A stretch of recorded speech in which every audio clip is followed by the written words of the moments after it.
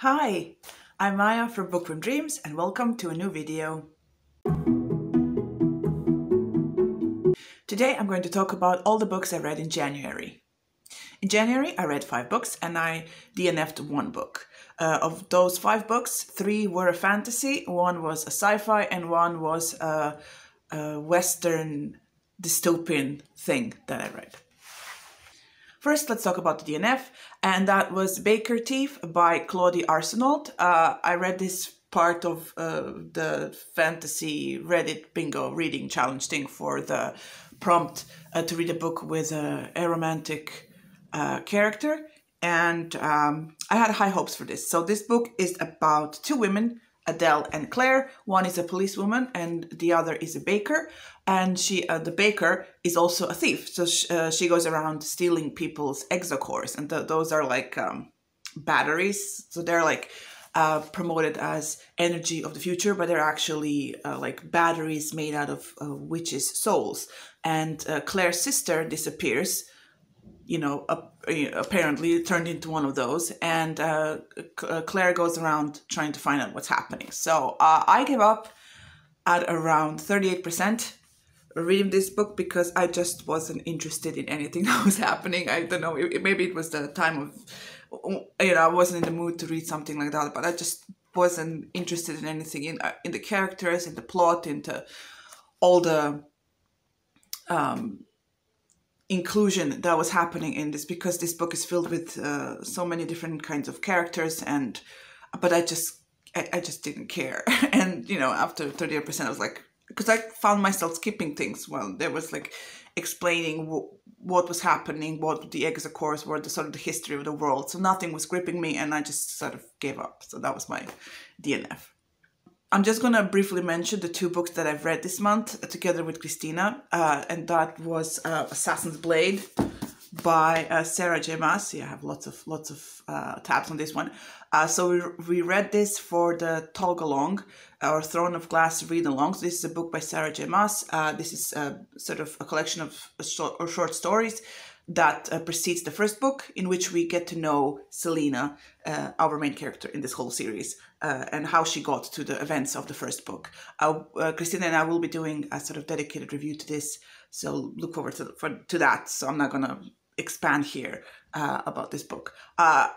Just to say, this was a reread for me, and things changed since I read it for the first time. But yeah, I enjoyed it. But you'll hear more of it in the review.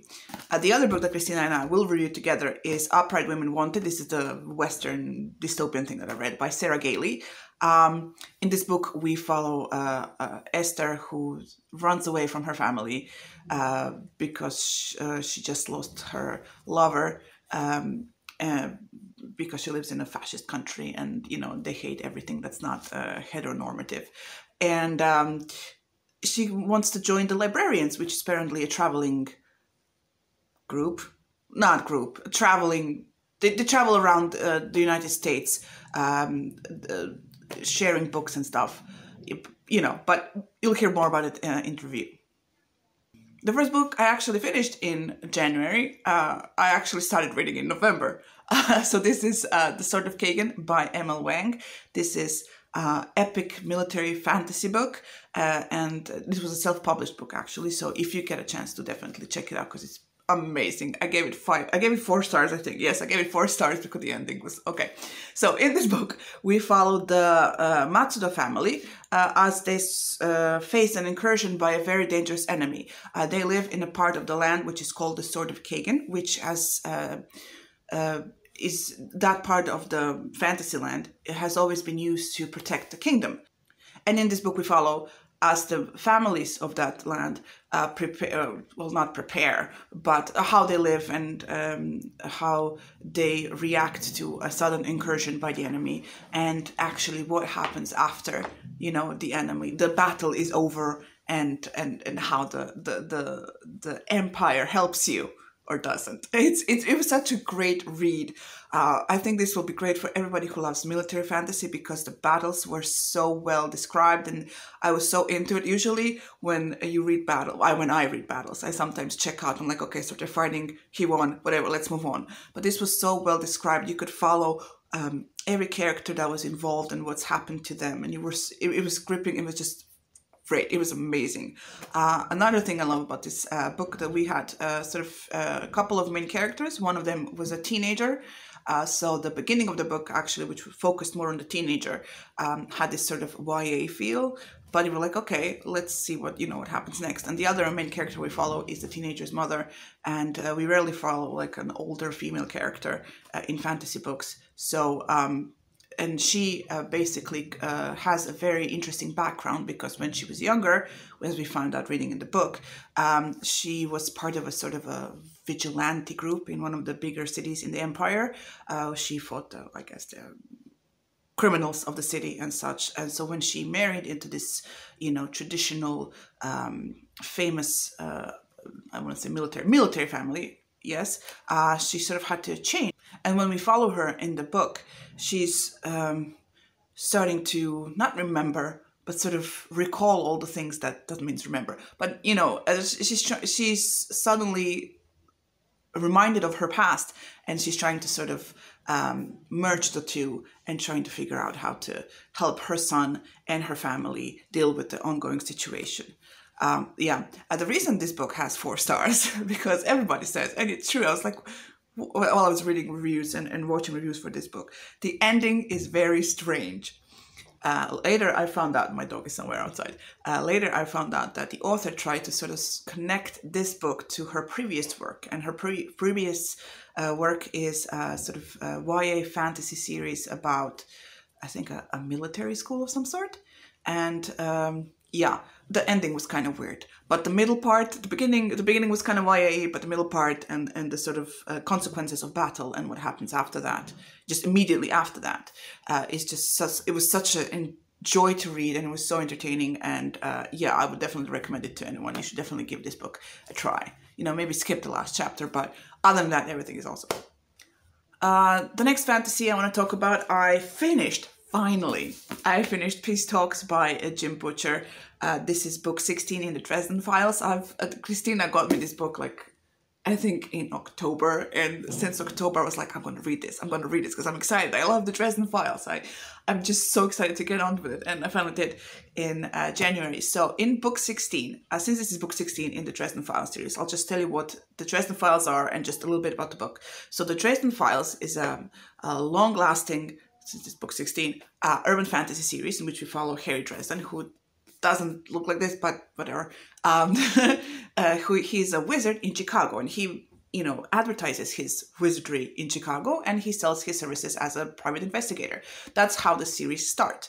So now, since this is book 16, the world has expanded. We have so many characters, and this is urban fantasy, so we have many fantastical characters like vampires, angels, demons, werewolves, wizards. There's like the White Council of Wizards. There's so many things that's happening. But in this book, all the supernatural factions of the city area, there's also fairies, I just remembered, are coming together for peace talks, because they have been sort of either secretly battling each other or together sometimes battling this huge, dangerous enemy. So they have arranged peace talks so they can, come together and talk about the things. And Harry has been tapped by the White Council of Wizards to work as security or provide security for the talks so they could, happen more peacefully. But if you read a Harry Dresden book, that doesn't happen. And what I loved about this book, I gave it 5 stars, by the way.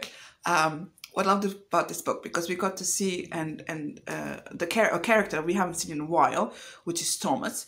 And I was just wondering, before I started reading it, we haven't heard from Thomas in a while. And then I got a book with Thomas in it, and which was great. What I loved about this, because Jim Butcher has a specific way of writing things, and his books, Dresden books especially, are filled with humor, action. They're fast-paced, and it was very easy to get into, and it was very easy to get invested. And the reason I gave this book 5 stars, because there's a thing that happens, like here, in which we meet our bad guy. That's going to be, I guess, a bad guy for a couple of books, and one of the more formidable and intimidating and just everyone's afraid of them character, and their sort of conversation that happened into it. And so it's so spoiler, I can't tell you anything, but it was so amazing. I was listening to this on audiobook, by the way, and following along in the book as well. The audiobook is read by James Masters, and he's amazing. And you definitely, if you get a chance to experience his books through audiobook, definitely do that, because he just does a wonderful performance, and he's definitely awesome. And what was I saying before that? Oh my God, I lost my train of thought. Something about... Anyway, I lost my train of thought, so I kind of I don't know what I was talking about. But anyway, I enjoyed this book very much. I gave it 5 stars. If you need something like a palate cleanser between reading humongous fantasy series, I know a lot of read-alongs are happening right now, definitely pick this one up, because, it's an easy read, it's fun, just, read this. And the last book I want to talk to you about is the sci-fi that I read, and this is John Scalzi's The Collapsing Empire. This is book 1 in his The Interdependency trilogy. And in this universe that the story is set in, the Earth has expanded and colonized the universe, but they did it with help of sort of wormholes, sort of like a space highway, which is called the Flux. These are like basically a pathway through universe, different parts of the universe, where humans have either occupied some planets or built like a station or whatever to live in the space, colonize. Anyway, as in anything, this highway and the whole universe is ruled over by an empire. But it's not an empire, it's a something. Well, it's an empire, but it's more like you have an emperor who is sort of a figurehead, but not a figurehead, and then there's like a council of everything and anything. Anyway, in this book, we follow a couple of characters. The main plot of this book is that the highway is shutting down. So certain pathways to certain planets are shutting down, and humans are getting cut off from the empire and their source of, source of everything. And we follow a couple of characters. First of all, my favorite female character, the new one, because she's fucking amazing, is Lady Kiva. She is a part of one of the more influential families in this empire, and she's foul-mouthed, and she's just so capable, and she's so badass, and she's smart, and she can deal with everything that's happening. And her current job is she's like a representative of her house on a spaceship. It's not a transport, but it's one of those trading spaceships. So she goes around on the space highway and trades the stuff her family produces, I guess. And, she deals with space pirates, and she deals with so many awesome things. So we follow we follow her perspective. Another perspective we follow is of the new empress. In the beginning of the first chapter, the emperor dies, and his daughter inherits his position, and we see how she is dealing with everything that's happening, and the amount of assassination attempts that are happening in this book is just ridiculous. And the third point of view that we are following is of I forgot the guy's name. He is a son of a scientist. He's also a flux scientist. So the flux is the space highway thing. He's a flux scientist who is, whose father has been studying the whole, the highway dying thing.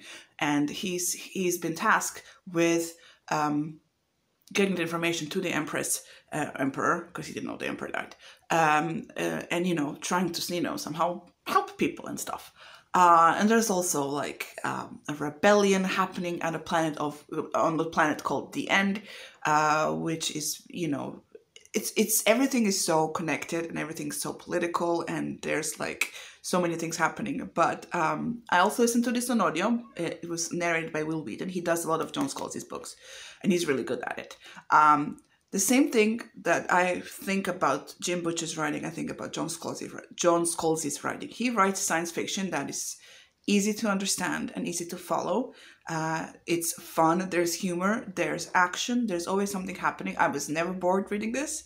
I was always wondering what's going to happen, and I really enjoyed reading this book. I gave it 4 stars.